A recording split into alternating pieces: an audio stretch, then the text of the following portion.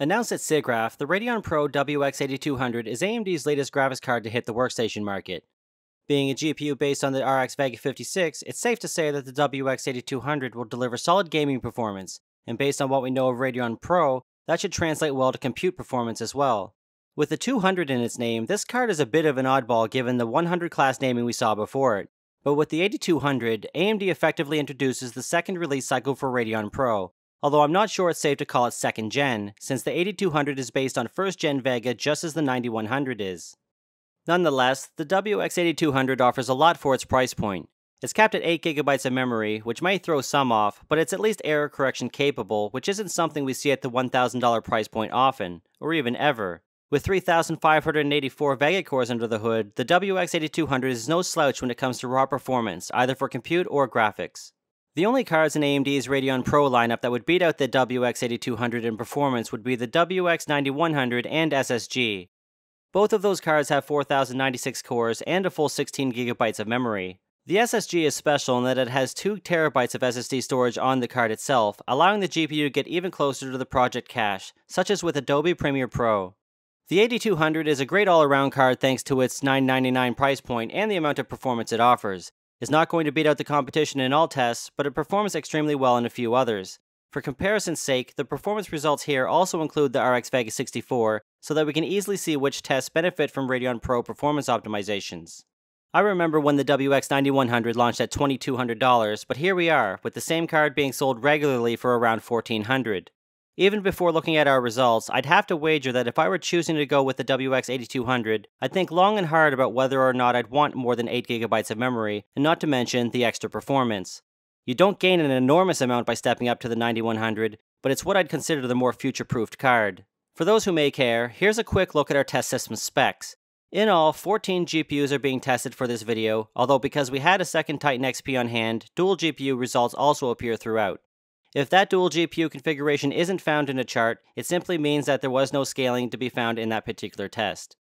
And with that, with the straightforward 4K to 1080p encode, all of the big cards perform essentially the same in Adobe's Premiere Pro. When a real project is brought into the mix, the cards get separated up a lot more. Both the Vega 64 and WX 8200 perform about the same, and Nvidia's Quadro P4000 beats out both in the Techgage encode. With the 8K to 4K encode, it becomes easier to understand that you definitely want decent horsepower if your goal is video work in Premiere Pro. The smaller cards struggle, making anything above the Quadro P4000 or Radeon Pro WX 8200 an ideal match, though a gaming card like the RX 580 does not fall far behind realistically.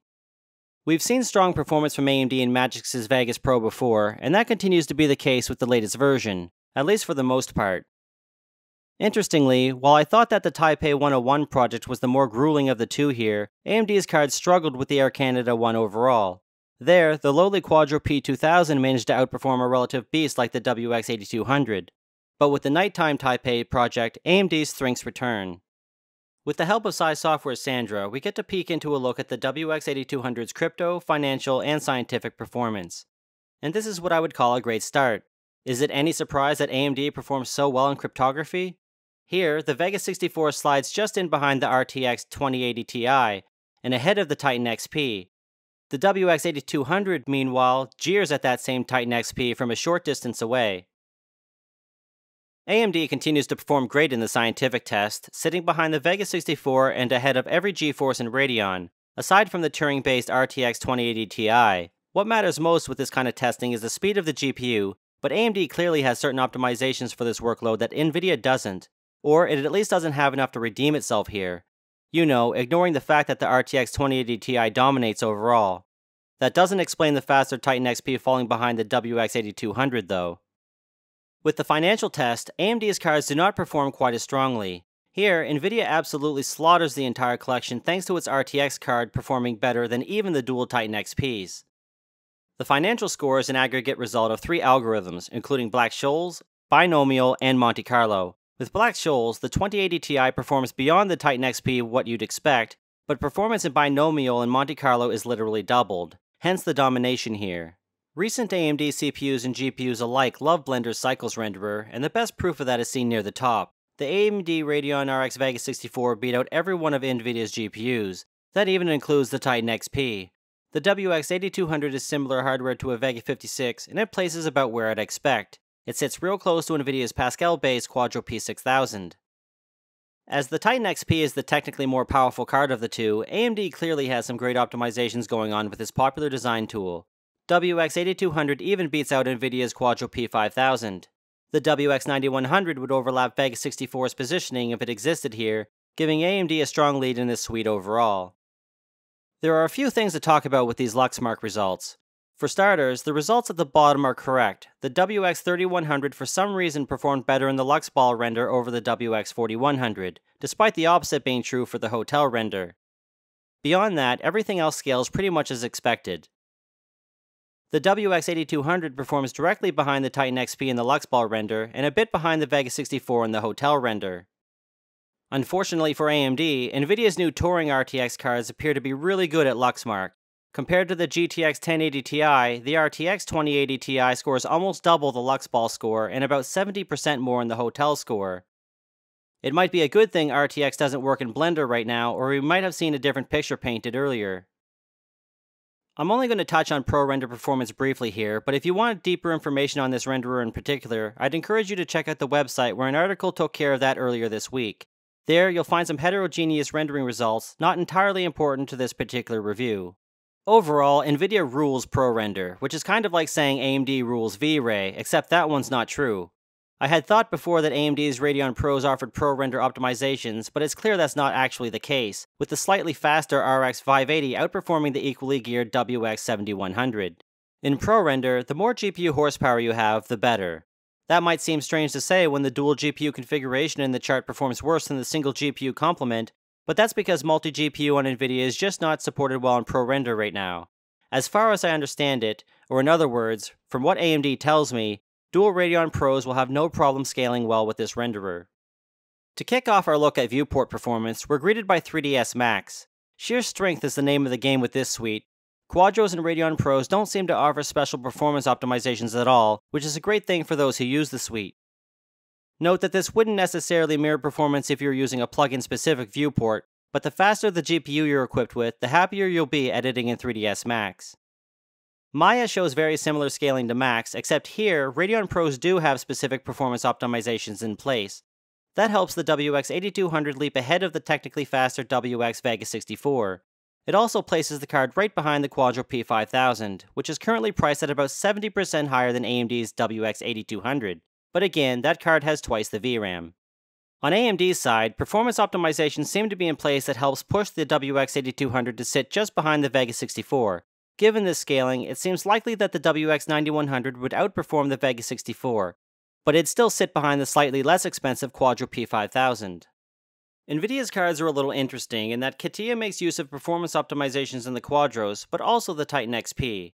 The GeForce cards, including the 1080 Ti and the newly released RTX 2080 Ti, both fall to the middle of the pack, behind the P4000, which is equivalent to a GPU sitting in between the GTX 1060 and 1070. We've seen good performance from the WX8200 throughout most of the tests up to this point, but its SolidWorks performance is notable. Whereas AMD delivered the same performance on both Radeon and Radeon Pro and CATIA, the professional cards are blessed with specific performance optimizations in SolidWorks. Here, the WX8200 sits just behind the Quadro P5000, and in third place overall. NVIDIA saves the best SolidWorks performance for its Quadro cards, which means the gaming cards are simply not a great choice. Even a modest Quadro P2000 outperforms the RTX 2080 Ti. Not by much, mind you, but it still happens, and you sure wouldn't expect it. I like to say it pays to know your workload a lot, and it's with applications like Siemens NX that makes it really important. Gaming GPUs on both sides of the fence fall to the absolute bottom here, though it's notable that the Radeons double the performance of the GeForces.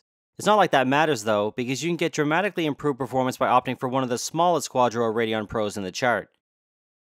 This is another suite where the WX8200 falls just behind the P5000, despite costing a lot less.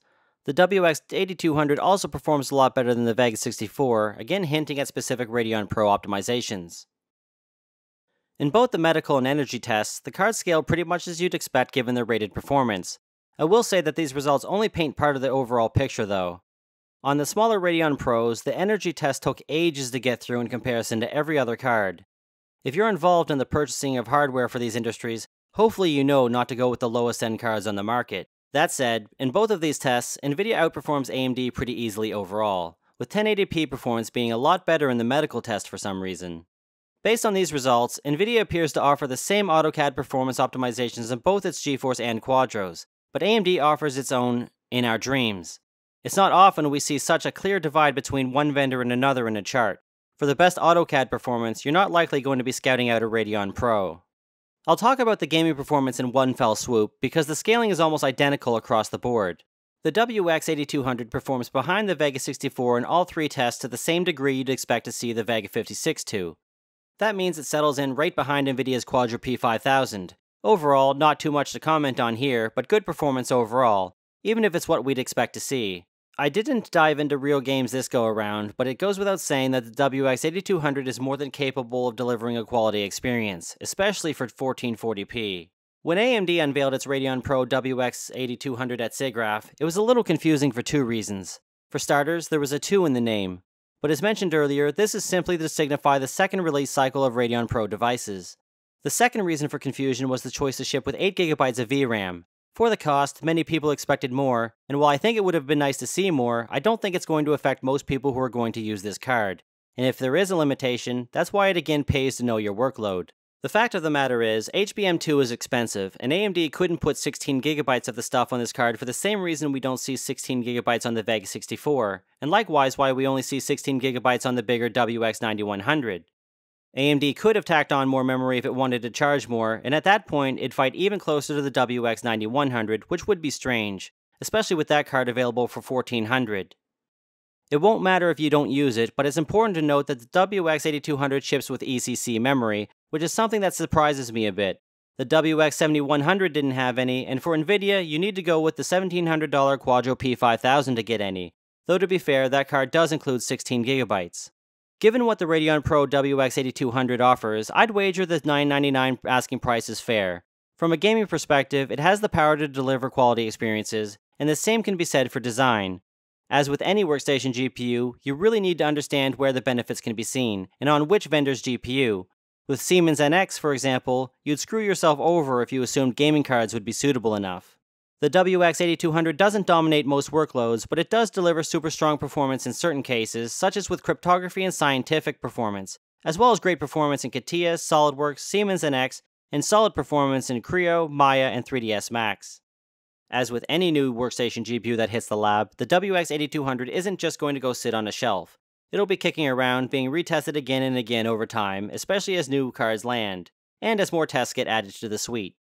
If you have questions about the WX8200 that I didn't answer here, please leave a comment. And if you haven't subscribed to the channel yet but enjoy our content, please consider doing so. Thank you for watching.